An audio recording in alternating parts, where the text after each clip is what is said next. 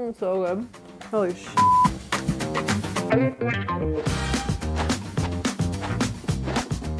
Hello friends, welcome back to Premo Cooks. Today we are going to make a very special hot and cheesy corn dip. For all of you corn lovers, you're gonna love this dish. It is a crowd pleaser all around. So we're gonna get started by first sauteing up a couple of ingredients. We have some red onions here. We have a half of a cup, finely diced, very small. And then we also have one whole poblano pepper cut up, diced very small. And what you want is to get your poblano and your red onion to be the size of a piece of corn or smaller, because the corn is the star of the show, so you don't want them to be bigger than that, okay? And so what we're gonna do is a quick saute just to soften them up a little bit. This dish is eventually gonna go into the oven, but we wanna par cook the peppers and the onions. Par cook means to not cook all the way, but start the cooking process. I'm gonna put my heat up to about medium-high heat. I've already warmed this pan a little bit ahead of time for filming purposes. We're gonna add about 1 tablespoon of avocado oil or any other high heat oil, like grapeseed oil is another great option. So we just want this oil to get a little hot, and then we will add our red onions, sizzling, which is a good sign, so we're gonna add this whole thing, add our poblanos, give them a stir with the oil, and if they're sizzling pretty hard, we're gonna turn it down to medium heat. And this process is gonna go very quickly. We're gonna let them sit here for about 2 or 3 minutes. And what I wanna do now is add in 2 teaspoons of chili powder, which seems like a lot, but this is gonna get mixed into the dip. It's gonna impart a lot of flavor and add some color. So 1, 2, and one other additional ingredient I'm gonna add into here once the chili powder is evenly mixed in. We're just gonna do 1 teaspoon of tamari. I'm gonna eyeball, 1 teaspoon. If you are soy-free, just skip this. It's not gonna make a huge difference. I just like to impart a little saltiness into the veggies as we're cooking them, because we're not actually going to use any salt in this recipe, because we will be adding in a variety of cheeses as we get going that have enough salty flavor to carry this whole dish through. So after a minute or 2, pick up a piece of pepper and see its status. Really good. What you're looking for is you want it to still be crunchy, but you want it to be softer than how it started, because we're gonna end up mixing this in with some things that go into the oven.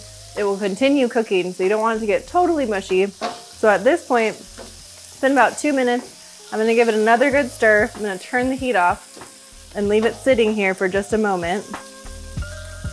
And while this sits, we're gonna move over to the cutting board. I have a glass dish here ready to go. I have 3 ears of corn, sweet corn, and this I took off the cob already. You'll see a visual aid. And after you take it off the cob, you'll often notice you'll have chunks of corn that are stuck together still. So as you put it into your mixing bowl, what you wanna do is just use your hand and give it a squeeze. Let those corn kernels part ways from one another. Once you have all of your beautiful fresh corn in there, what you're gonna do is add in those peppers and those onions that we sauteed with the avocado oil and the chili powder. Before you even get started, I've already done this, but you wanna grease an 8x8 or 9x9 baking dish and preheat your oven to 400 degrees. Okay, so stirring in this mixture with the corn, turning the corn a beautiful orange color from the chili powder. Next move, once you have that mixed in, key ingredient here, we have some mayonnaise, 2/3 cup of mayo. This is gonna go in and add this nice creamy element to the dip once it's done cooking. I want it all, give it to me. And now for the cheese. So for the cheeses, we have 1.5 cups of mozzarella shredded cheese. Preferably shred it yourself, but if you have pre-shredded, totally fine.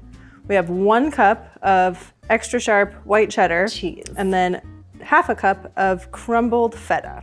So all these things are now going to go into this bowl, and we will stir it. Stir it really good. You're gonna stir it for a while. The cheese is gonna get a tiny bit melty from those hot peppers and onions. And then we wanna give it evenly combined with that mayonnaise, get the mayonnaise spread out so that it becomes creamy. Lastly, before we pop this into the baking dish, we're gonna add 2 teaspoons of white vinegar, and I'm just gonna eyeball this. 1, 2. So now we'll give it another really good stir with the vinegar. And the vinegar serves an important role because we have salty things in here. We have the cheeses, which feta is very salty, sharp cheddar is very salty. And then mayonnaise is generally also quite salty, so this acid is gonna balance that out and give it a bright note. And once you have it nice and evenly mixed, I always like to give it a taste just to make sure, even though it's not quite what it's going to be when it comes out of the oven and everything's all melted together, you can get a pretty good general sense of what the flavor combinations are gonna act like in your mouth. So good. I think we're happy how that is. What you could do is if it's too salty to you from all the cheeses, add more white vinegar, okay? This is perfectly balanced in my opinion. I'm gonna leave it how it is. I'm gonna take my baking dish. I'm gonna plop all my corn stuffing in here. Look how gorgeous this is. It's not even cooked yet. So now this beautiful baby is gonna go into the oven for 15 minutes at 400 degrees.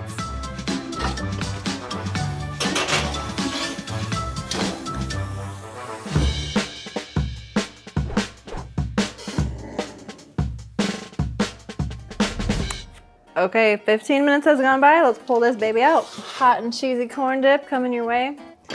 So it's all bubbly here on the outside, as you can see. It's gonna be delicious. We wanna let it sit for 15 minutes and cool down a bit. If you eat it right now, it'll be delicious. It'll burn your mouth a tiny bit, but it's also a little more soupy. Once it sits and congeals and becomes more of a cheesy, melty dip that you can put on a chip real easily, that's what we're going for. So be mellow. Let it sit, 15 minutes.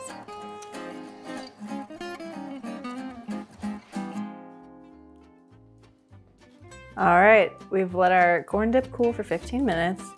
And now the only thing that you need to do really is actually nothing. You could just eat it. Or if you want to eat a little fancy, if you have some parsley on hand or some green onions, maybe some cilantro, finely minced, just do a tiny sprinkle as a garnish. And this is purely for looks. It's not really gonna change the flavor too much, but the green will make everything pop. Perfect. You can serve this with chips, pita bread, or carrots, some kind of cut up veggie, or you can just eat it with a spoon. It's freaking delicious. It's sort of like a cheesy corn casserole. So let me just show you how it goes. Uh-oh, it broke.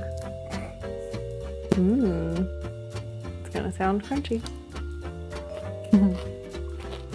It's so good. Holy shit. So good. Cheesy freaking goodness. Oh my God. All right. I want to plow this into my face as fast as possible. So I'm going to stop myself. Stick around for a moment. I'm going to talk to you about ways to use this, ways to substitute for dietary restrictions, talk a little bit about corn. So hang on. Stick around. Afterthoughts coming up. Yay. Hot and cheesy corn dip. This is my new favorite recipe. I wrote it very recently. Ironically, I served it to some friends who are all from Iowa. Hi Liz, hi Nico, at their barbecue. And it was a major hit. And so I refined it a little bit. And now it is a very addictive part of my repertoire for going to parties, potlucks, barbecues. It is a crowd pleaser. Everyone loves it. So currently corn is in season here while we're filming. But in general, in the United States, it is the months of May through September that corn is in season when you can find fresh corn on the cob. So if you want to make this recipe when corn is not in season, you can do frozen corn or canned corn. My preference though is if you're going to substitute for fresh corn, go with frozen, because frozen corn, they harvest it when it's fresh and then they freeze it. Canned corn, a little bit different, plus it has all of this liquid and preservatives in it, so it really doesn't taste as true to the flavor of fresh corn. So if you want to use frozen corn, the only difference that you're going to do in this recipe is you're going to take about 3 cups of frozen corn in place of 3 ears of corn, cobs of corn. I don't really know. But you're going to take 3 cups of frozen corn, and when you're sauteing your onions and your peppers, you're just going to add the frozen corn right in there, because you don't really need to do anything but defrost it in that mixture, and it will still taste amazing and great. So you can really make this recipe all year round. If you want to substitute cheeses, you totally can. So in this recipe, we had mozzarella, sharp cheddar, and feta. Mozzarella, you want to keep the same, because It is stringy, it's super cheesy, it adds to the texture, and it's not that salty. So it's a really important part of the cheesiness. But the sharp cheddar and the feta, you could totally substitute for something else. You could do Gouda or Manchego. You could try Parmesan even. You could try a combination of different cheeses, and I think it will always be great in just a slightly different flavor profile, but you're still gonna love it. So use what you have on hand. Just make sure you stick with the mozzarella. And if you're vegan, I haven't tried this, but I'm confident that you could substitute veganese or some sort of vegan mayo for the mayonnaise and vegan cheese in place of all of the cheeses. And I'm pretty sure it would still be delicious. I would just recommend add a tiny bit of salt, probably half a teaspoon. We used no salt in this recipe because the cheeses are salty and mayonnaise is salty. And vegan mayo and vegan cheeses are generally a lot less salty, so you're probably gonna wanna add a little salt in there, but I think it would be great made vegan as well. So let us know in the comments below if you have any other suggestions, ideas, questions about this recipe. And if you haven't already, hit the subscribe button. We appreciate it.